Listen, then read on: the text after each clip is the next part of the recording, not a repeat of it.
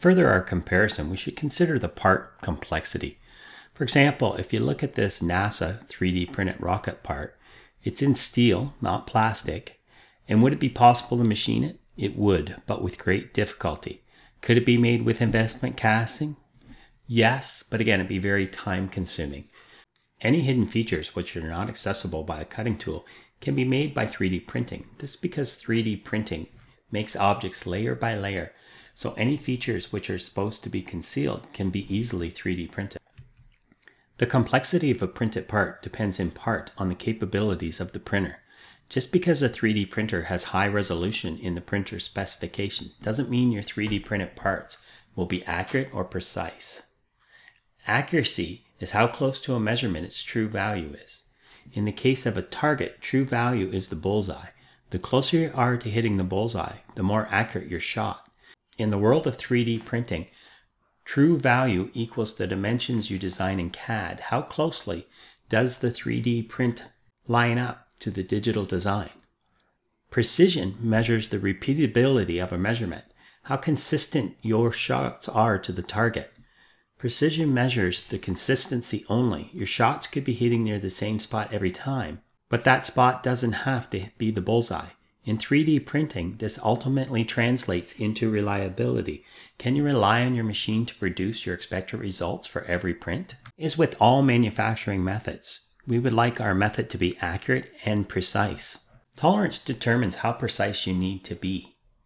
The tolerance is defined by the designer. How much wiggle room do you have for your application? What's an acceptable tolerance or variation in the size? The actual tolerance will depend on your project application. A component with a dynamic mechanical assembly will require light tolerances when compared to a simple plastic enclosure. With respect to ease of use, most 3D printers are fairly easy to use, with only minimal training except for metal. Most of the training is spent on using the slicing software and fill options, again, except for metal. All 3D printers will require some post-processing. FDM typically requires manual or in a caustic bath to remove the support material, and these parts are often sanded and painted if required. MJ, PolyJet, and DoD require manual post-processing or with a pressure washer to remove the wax-light support.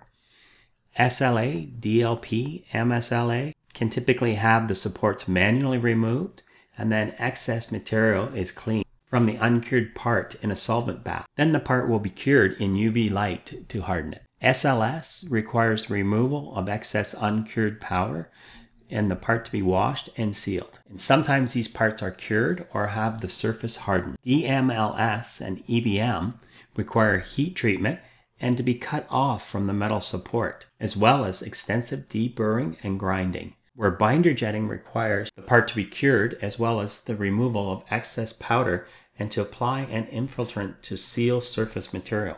The maintenance processes will vary depending on the type of printer.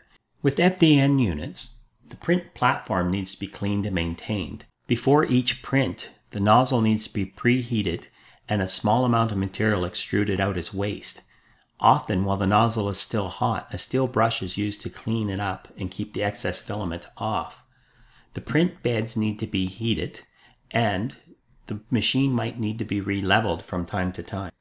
All printers will need to keep the firmware updated from time to time.